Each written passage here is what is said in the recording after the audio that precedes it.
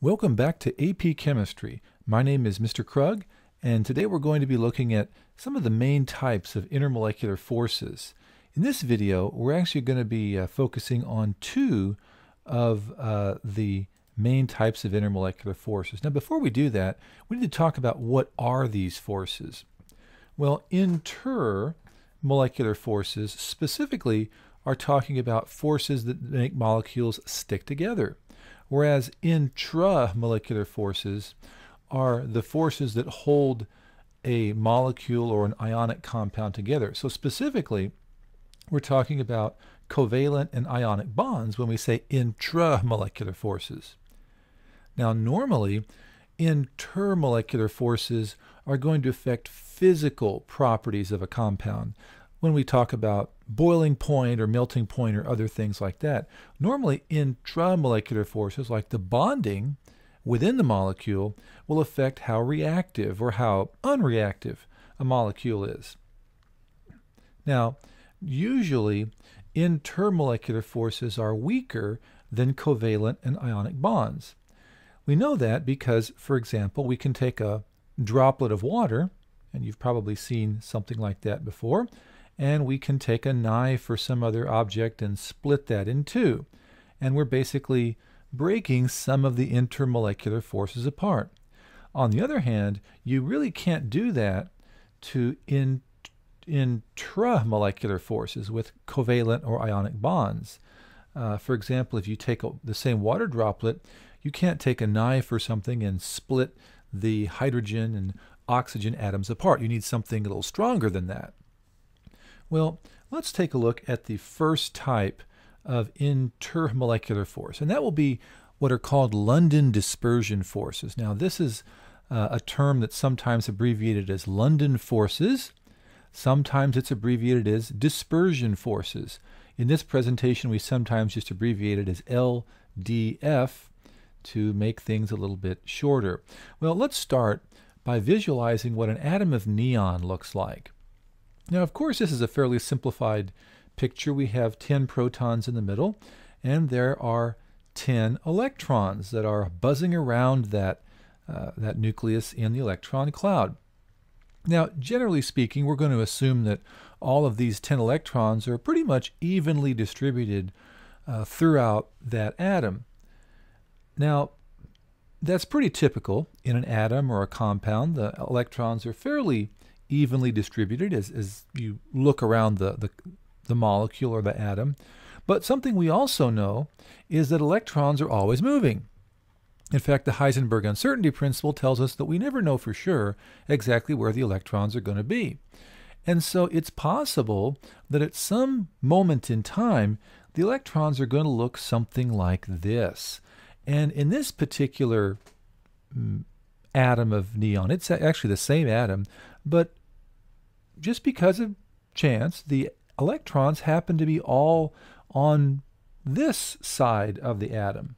And so this is kind of a lopsided distribution.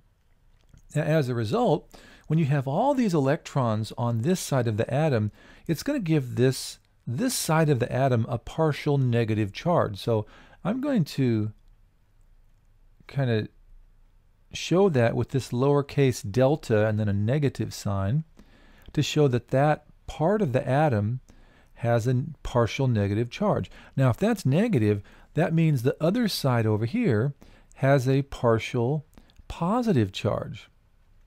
So now we have an atom that has kind of a pole to it. And this is called an instantaneous dipole. And this is what happens when you have this very temporary lopsided distribution of electrons in an atom or a molecule. Now, because of this, if we take a look at what this can do to other nearby atoms, if this atom here on the right is our original structure with that negative instantaneous dipole over here and a positive one on this side, well, that can actually affect nearby atoms. And so if we have a neighboring neon atom like we have over here on the left, well, the electrons, this negative side, is going to push those other electrons over. And so, you know what? We're going to have a partial positive over here and a partial negative on the neighboring atom. And so since we have a partial positive here and a partial negative on that atom, we actually have a little attraction in between those two atoms now. And it's not a very strong attraction, but that's what a London dispersion force is. It's when we have these instantaneous dipoles that kind of cause somewhat of a cascading effect and actually cause an intermolecular force between those two atoms. And so, as it turns out, every atom, every molecule can do this. All molecules exhibit London dispersion forces. It doesn't matter if it's ionic or covalent or polar or nonpolar. Every single molecule will exhibit these LDFs. Now, there are some molecules, in fact, most molecules, as it turns out, can exhibit other forces. We'll talk about the polar molecules and what they can do here shortly. But right now, we know that nonpolar molecules have only London dispersion forces. Now, if you need a little review of that, you might want to go back to a previous video. Nonpolar molecules would be atoms, or would rather be molecules such as, for example, carbon tetrachloride. You might remember when we drew Lewis structures earlier in this course, we had these, that they're fairly evenly distributed, and in a molecule of carbon tetrachloride, the electrons are evenly distributed. There is no region of unbalanced negative charge. So that CCl4 would be a nonpolar molecule. It would have only London dispersion forces. Now, on the other hand, if we had a molecule like this, NH3, ammonia, we might remember it has somewhat of a pyramidal structure because it has an unshared pair of electrons right there. And because it has this unbalanced region of negative charge, that's a polar molecule. So, nonpolar versus polar. So that's just a quick review of that. Well, if it's nonpolar, it has only London dispersion forces. Now, here's another important thing about London dispersion forces. The more electrons a molecule has, we say the more polarizable it is. And as a result, it's going to have stronger LDFs. And so in our previous example, we had neon, which has 10 electrons. Well, if we imagine, let's say an atom of helium. Helium would only have 2 electrons. So if we can imagine those 2 electrons over here hanging out, and if they're both on the same side, well, there's a London dispersion force there, but these 2 measly electrons really can't do a whole lot. The force is so weak, it's almost practically negligible. So the more electrons something has, it's going to have stronger London dispersion forces. So helium would be very weak. Neon is greater. Something like radon would have 86 electrons. So imagine all those on that lopsided structure like that. That could be a fairly strong force as far as those go. Now, normally speaking, the stronger that the molecule's intermolecular forces are, we're going to say its boiling point and also its melting point is going to be higher. And so in the case of neon, it would have more electrons than helium, so it's got a higher boiling point than helium would. Now, this is an important point also that oftentimes pops up on the AP exam. Generally speaking, London dispersion forces are the weakest of all the intermolecular forces. However, there are some molecules that have so many electrons, and as a result they're so polarizable, that's an important word, polarizability, their intermolecular forces end up being stronger than some polar molecules. Now, let me give you an example of that. If we think of a tire that's on the road, that is made of rubber. And the molecules in that rubber polymer are so large that we can say that its intermolecular forces are much stronger than some polar molecules. And we want it to be that way because you don't want your tire to start melting on you as you're driving down the road. You want the forces here to be very, very strong. So, well, the very high molecular mass of these rubber polymer molecules allow them to be that way. So the more electrons you have, the more polarizable the molecule is, and you have stronger intermolecular forces. And so sometimes on the AP exam, you'll have a couple examples where they show you something that's a polar and something that's nonpolar, and it turns out that the nonpolar one has a higher a boiling point. And, well, that's because its London dispersion forces are just so strong, it's very, very polarizable. Well, let's take a look at a couple of examples. So the first question, which of these molecules exhibits London dispersion forces? Well, if you recall back to the notes earlier, we said that every molecule has LDF forces, so it would be both of them. So all molecules, all compounds, all atoms have London dispersion forces. Well, let's take this a step further. Which of these two molecules has stronger London dispersion forces? Well, it would be the one that has more electrons and thus is more polarizable. So that would be the C4H10, this molecule of butane. Now, as a result, which one has the higher boiling point? Well, once again, it's the molecule that has the greater intermolecular force, which would be the butane molecule. Let's check our work here, and we can actually look up the boiling points, and sure enough, the boiling point of butane is well over 200 degrees higher than it is for methane, just because it's more polarizable, more electrons. How about this question? Rank these nonpolar molecules in order of increasing boiling point. Well, we know that when it comes to molecules with only London dispersion forces, it all comes down to how polarizable they are, how many electrons they have. Well, helium is the least. It has only 2 electrons, so helium would be the lowest. Argon has more electrons. It has 18 electrons, so it would be the next. And C3H8 propane would have the highest boiling point because it has the highest number of electrons. It has about, if I counted this up right, about 26 electrons. So the propane would actually be the highest. So let's see if we got it right. Here are the boiling points, and sure enough, helium is the lowest, very, very close to absolute zero. Argon is next, negative 186 degrees Celsius, and propane is actually the highest over here at negative 42 degrees. Let's take a look at another type of intermolecular force, and these would be dipole-dipole forces.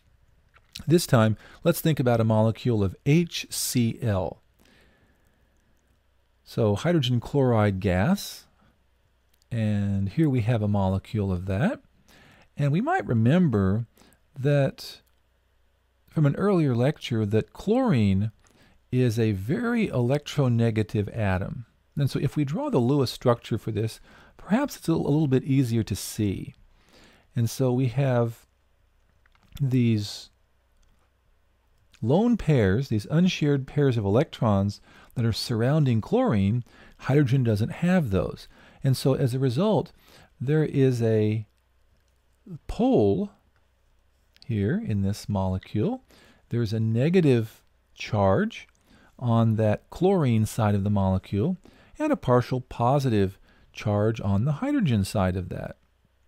And so it is a polar molecule, so it's kind of lopsided as far as electron distribution goes.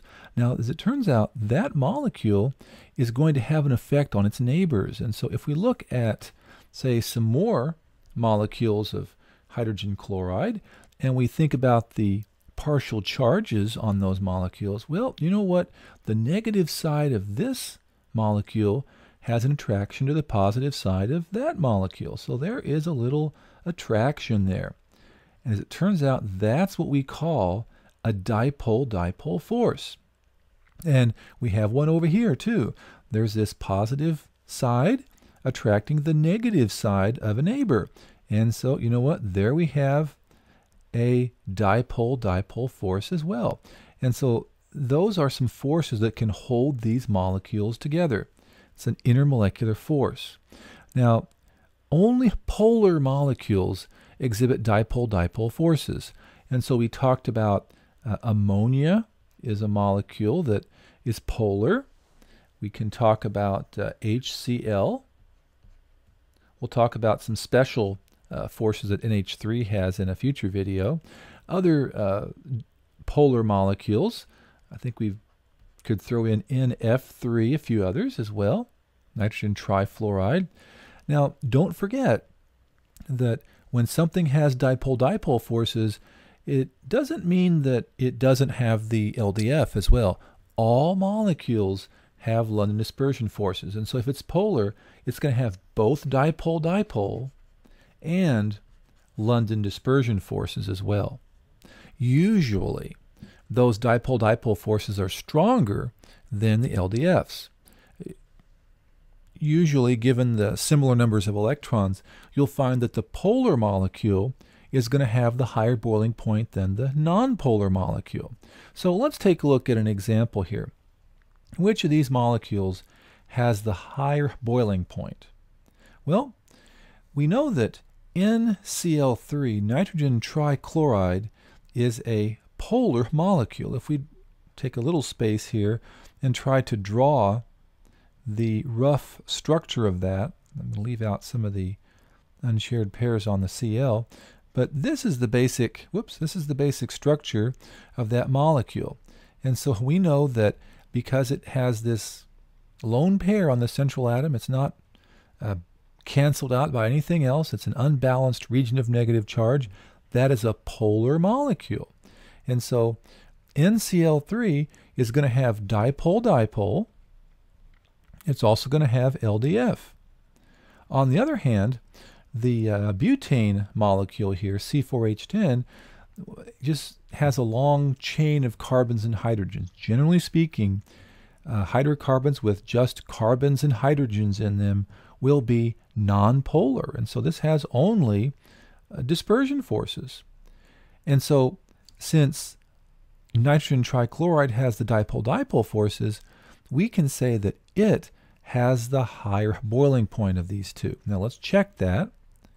And sure enough, nitrogen trichloride, because it has a dipole-dipole force, in addition to its LDF, its boiling point is over 70 degrees higher than this molecule that has only London dispersion forces, which is butane. Now, that brings us to the end of this discussion. In our next video, we're going to talk about hydrogen bonding and another type of force as well. So hopefully at this point, you're able to differentiate between London dispersion forces and dipole-dipole forces. Hopefully you're also able to decide which molecules have London dispersion forces and which ones have dipole-dipole forces. And you can also compare boiling points and melting points for these molecules. If you learned something, I hope you'll subscribe to my channel.